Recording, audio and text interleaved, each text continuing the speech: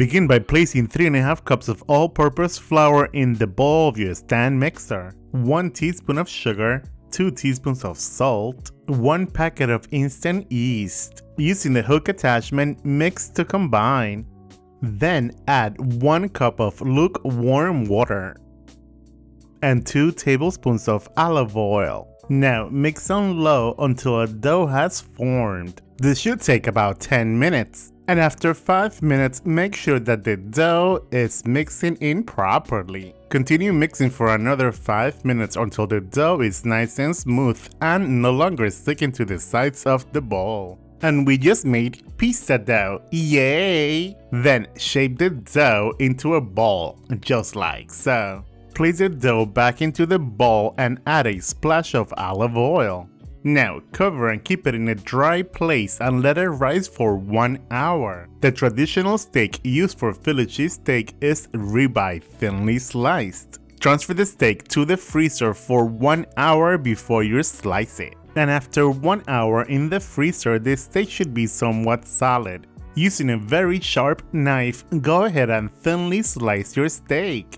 Ribeye is best for its tenderness and marbling, which adds flavor to the Philly cheesesteak. However, you may use other cuts of steak, such as sirloin or top round. The key is to thinly slice the steak for the classic texture of a Philly cheesesteak. And once the steak has been all sliced up, it's time to get cooking. Now, using a large skillet over medium heat, add about 1 tablespoon of avocado oil. Sauté a medium-sized onion diced. To the onion, add a pinch of salt. Sauté the onion until soft and begins to caramelize.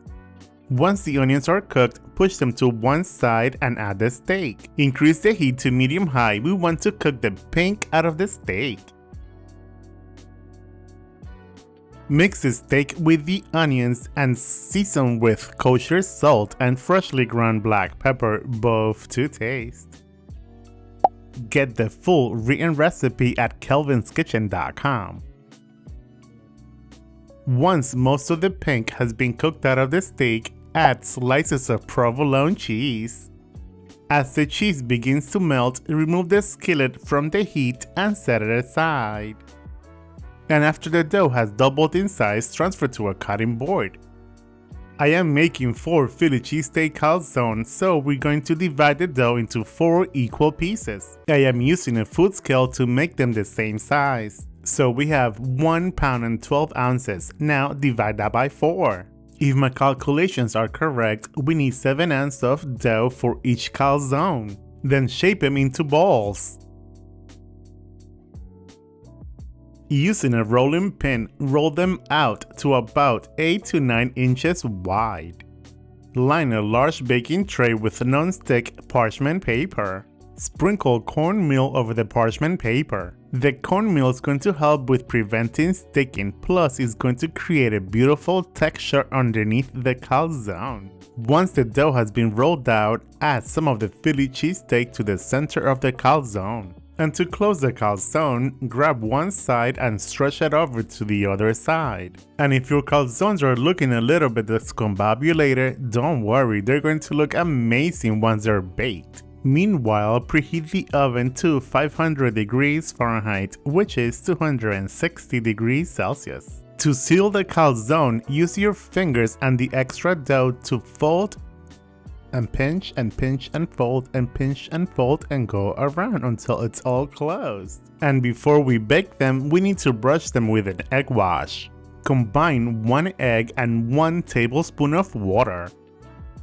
Transfer the calzones to the prepared baking tray. Right before baking, brush the calzones with the egg wash. Looks like I added more Philly cheesesteak to this one instead of the other ones. Oh well, it looks like somebody's gonna have a fatty. Using a paring knife, cut small holes into each calzone, about 3 holes per calzone. By doing so, you are helping them release some of the heat and they don't explode in your oven. Dust the calzones with freshly grated Parmesan cheese.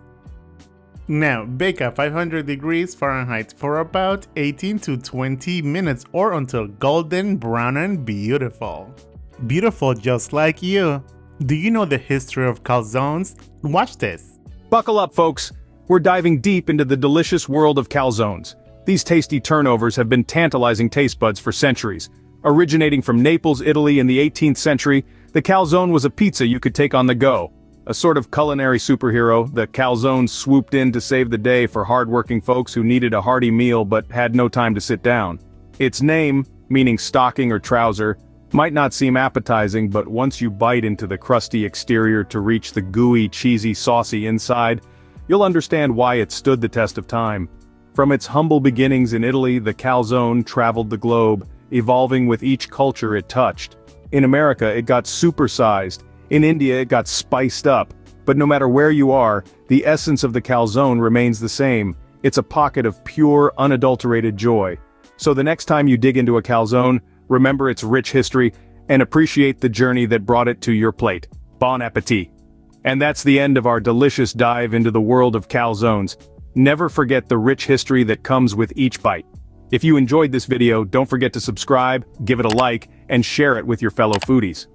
Looking to try your hand at making these tasty treats? Make your way to kelvinskitchen.com for a step-by-step guide on crafting mouth-watering calzones. Until next time, happy eating! And now back to Kelvin. And if everything goes according to plan, your Philly cheesesteak calzones will look like this. Transfer them to a wire rack and let them cool off for a few minutes before you dig in.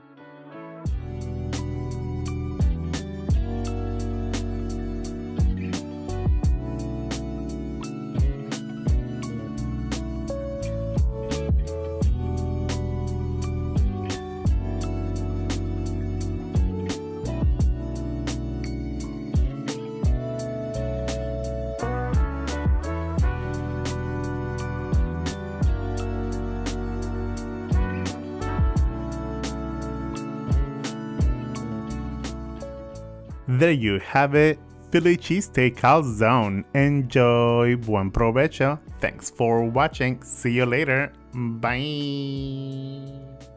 Yeah.